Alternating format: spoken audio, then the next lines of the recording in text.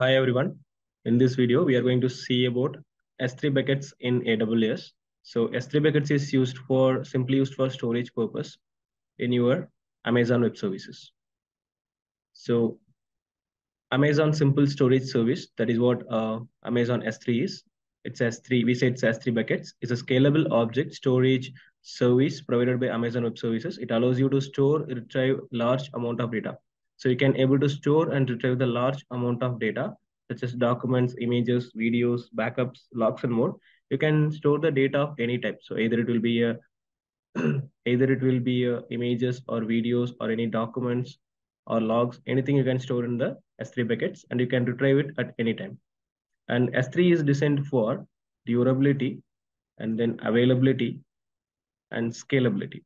So what is durability is you can store the data for any duration of time. You can store the data for any duration of time. You can store the data now and you can retrieve it after 5 years, after 10 years, and you can store data before 10 years. It means if you store your data before 10 years means you want to take it now.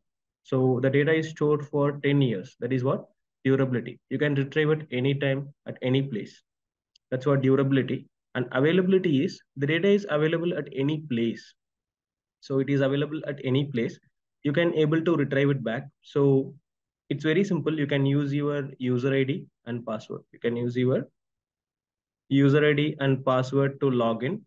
You can use your user ID and password and you can log in and you can able to take your data back at any place. So that's what availability, because each user has a unique username and password. They can able to log in and they can able to retrieve the data back. So the data is available at any place.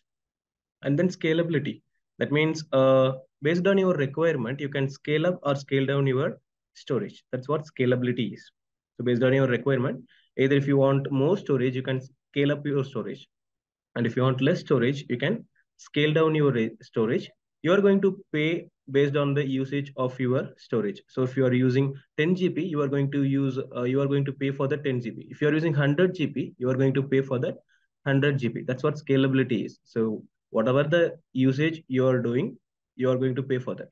Okay. So, and make it a core storage services in the AWS ecosystem. So it's a core storage in the AWS ecosystem. S3 allows you to store virtually any type of data. So virtually you can store any type of data, including documents, images, videos, and backups.